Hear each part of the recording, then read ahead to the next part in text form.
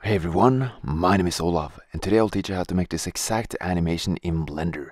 As always, it's going to be quick and easy, so let's get started. Okay, so let's start off by switching from blend render to cycles render, and if you have a GPU, make sure to use it. If not, just keep using the CPU. Then click X to delete the default cube, then add a UV sphere. Right now the sphere is low poly, so let's go into the modifiers and add a subdivision surface modifier to increase the amount of polygons. So let's set it to 3. And then go into the particles and add a new particle system. And let's change from emitter to hair. And then change to the advanced type so that we have more settings. And then change the length of the hair to, let's say, 2.4. I also make sure the particles are emitted from the volume and not the faces, but it doesn't really matter that much, so that's up to you. And then next I change the random value for the length of the hair so that you get some variation. So let's set it to, for example, 0.35. And under physics we have a value called Brownian, which controls the randomness of the hair movement. So let's set it to 0.2.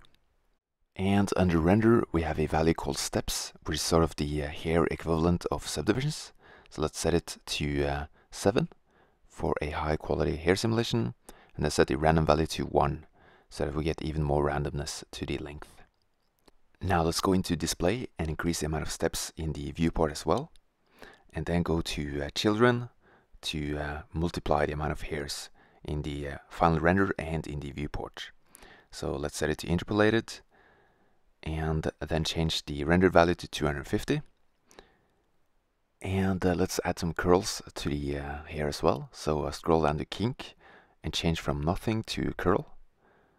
And then change the frequency to 5.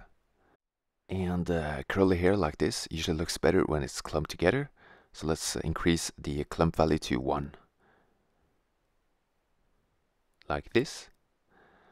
I also like to decrease the root thickness of the hair. So let's scroll down to cycles hair settings and set the thickness to 0.2 for the roots. Okay, so let's make a first save. Go to file and save as, and create a file wherever you want on the computer. It doesn't really matter where you save it, just save it. And then select the lamp, right click to select, then change it into a sun, change the size to 1, then click use nodes and change the strength to 7. And then click G to grab and R to rotate. Okay, so now we have the sun lamp lighting, so let's add a background color as well.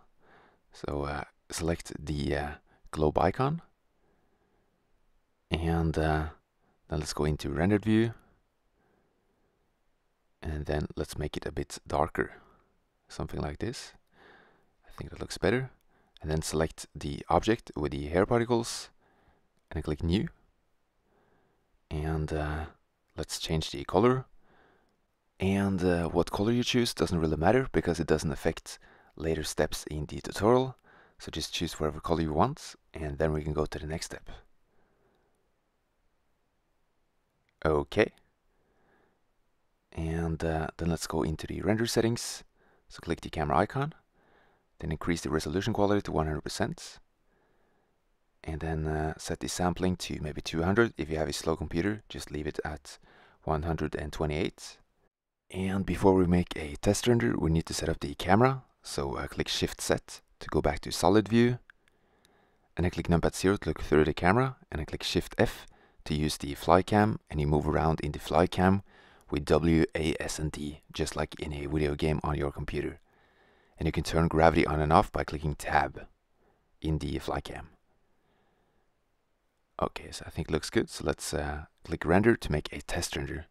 This might take some time. I actually speeded up this part of the video. And after a few minutes of rendering, we have the results.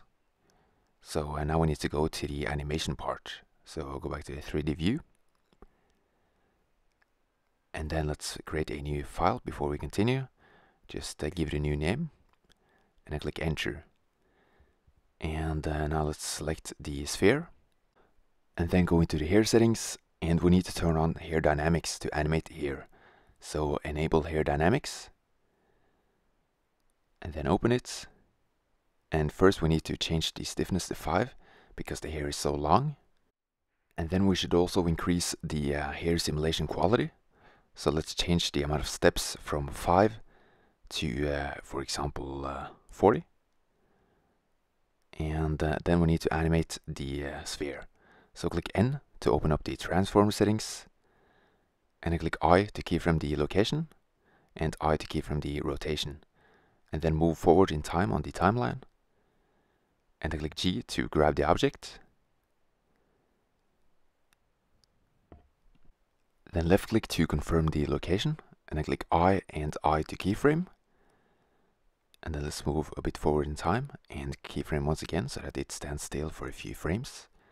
And then move forward in time again, and click G to grab once again. Left click to confirm, and then click I and I to keyframe once again. And then let's move forward in time, and now we're going to rotate the sphere. So change the set value to, let's say, 240. And then click I to keyframe the new rotation and the new location, even though the location is the same. And then we need to go down to cache and bake the animation. So click bake to calculate the whole simulation. So after maybe 20 minutes, you have the baked animation. So when you move on the timeline, you can see that we have some movement for the hair. Okay, so now we need to go to the render settings and set up the render. Click on the camera icon and go down to outputs, and click on the folder icon. And then we need to create a new folder for our animation. So let's go to the TMP folder or wherever you want on the computer, and then create a new folder for the animation. And then click enter, and then select the folder, and then give the animation a name, and then click enter. Now, if you have a GPU, you should also go down to performance and change the tile size. So set it to 500 if you have a GPU. If you only have a CPU, just leave them at 64. Okay, and then go to file and click save as. Let's create a new file, and then click save as Blender file. And then to render the animation, just click animation. And that's it for this tutorial. I hope you enjoyed it, and I'll make a new tutorial very soon. So thank you guys for watching, and subscribe.